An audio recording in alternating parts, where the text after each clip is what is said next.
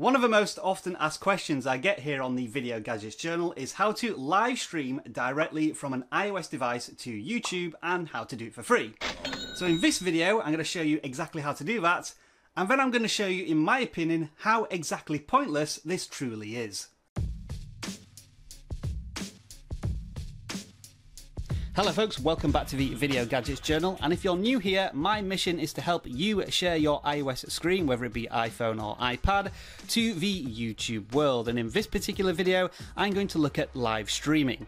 Now the application you want for this tool is going to be, on this occasion, Omelette Arcade, but you can't download it from the App Store because this doesn't allow you to stream any game you want or your entire iOS screen. It's only on certain games.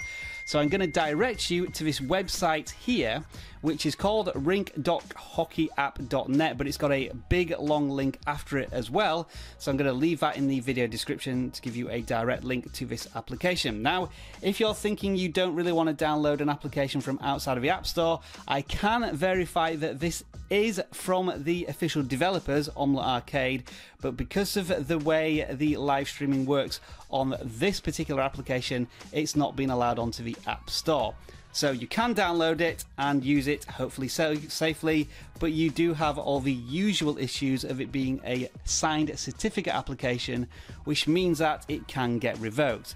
In order to get the application working once it's installed onto your device, you will first have an error where when you first load it, it will say untrusted enterprise error, like that. In order to fix that issue, go to Settings, then General, scroll down to Profile and Device Management. You will then need to find the certificate it's signed to. Currently it's Mobi Social, that could change in the future.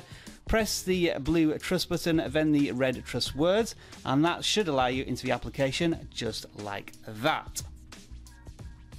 Once logged into the application, the first thing you need to do is create an account. Now you can go through a longer process of setting up a password and connecting it to an email, but to do live streaming it's relatively simple. And once you've got past these couple of screens, you can get to the live streaming area, which is Go Live Now. And there are several options here, including Twitch and Facebook live streaming, but we're going to do YouTube in this example. You don't have to necessarily choose a game, you can leave that blank since you are broadcasting to YouTube. Orientation, you need to set that before the recording, so make sure it's in the right orientation. Quality goes up to 720p, so put it as high as you think your connection can handle. In this test, I'm going to put it up to 720p and we'll see what the final result is like. Microphone recording is offered here, so you can turn that on and give permission to your microphone as you do that. And live message notification, we'll have a look at that in a little while. It does warn you though that it may affect your performance with messages showing.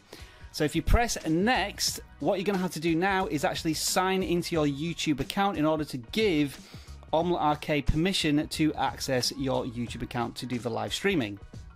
Once you have given permission, you should have this Go Live button on screen. Tap it and that will bring up another pop-up which allows you to put in a video title as well as a description. Once you've got your title and description sorted, simply press the Start Streaming button on your iOS device. There should be a blue bar that appears at the top of the screen and it'll jump to a new screen on your iOS device. And then if you are connected to YouTube, on the live streaming page on a desktop computer, if you refresh a browser, you should start to see your stream appearing on screen. And so on my desktop computer now, you can now see the live stream as it would be appearing to any viewers who are watching it. And the delay here is around about 20 to 30 seconds between what I'm actually doing on screen and what people will see on YouTube.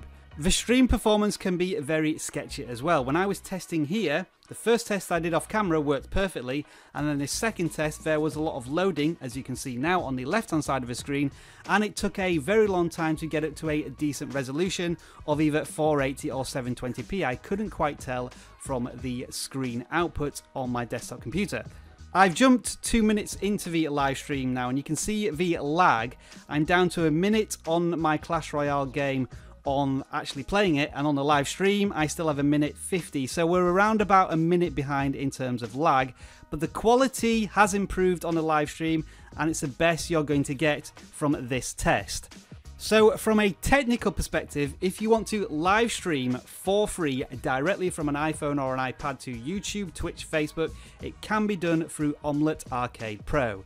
I'm going to say technically because it leaves a lot to be desired, so let's go through those problems now. First of all, can you hear anything from a live stream? The answer is no, because the volume output on the live stream is very, very low, at least on my iPad Mini 4 as I was testing it, and I could barely hear my voice, and I had to put the volume full level on my iPad, which meant that it completely drowned out anything from a live stream, so that was a huge problem. Absolutely no sound almost from the live stream. Now the next problem revolves around the very definition of what live streaming is.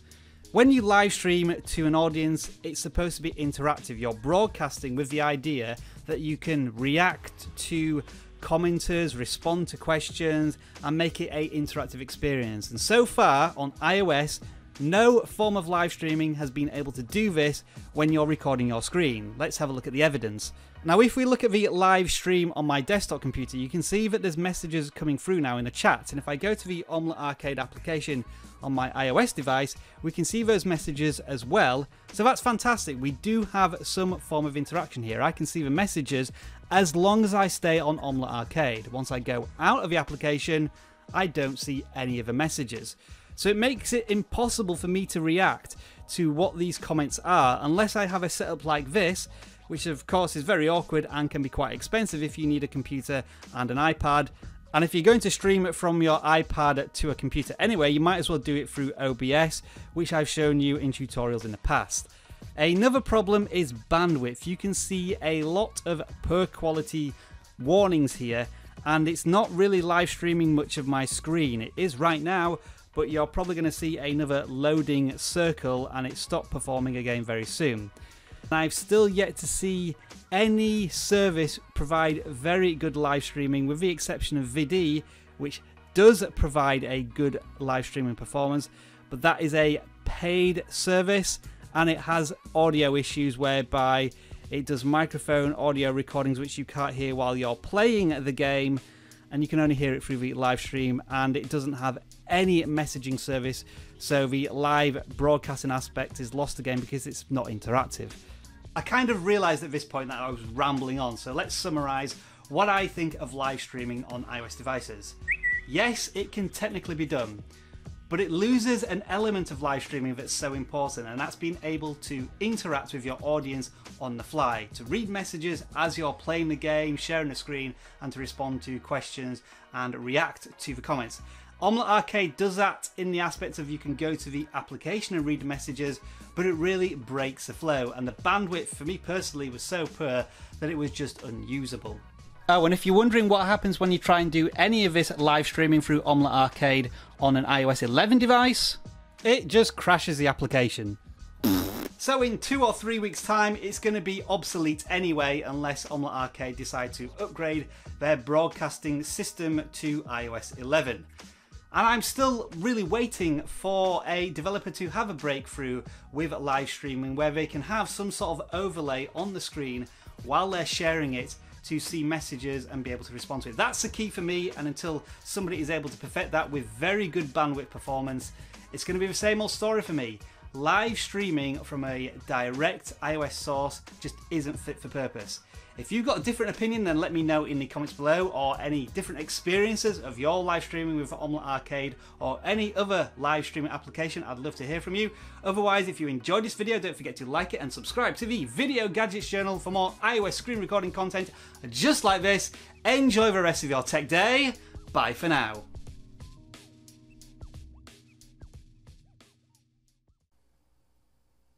Why? Because I felt like it.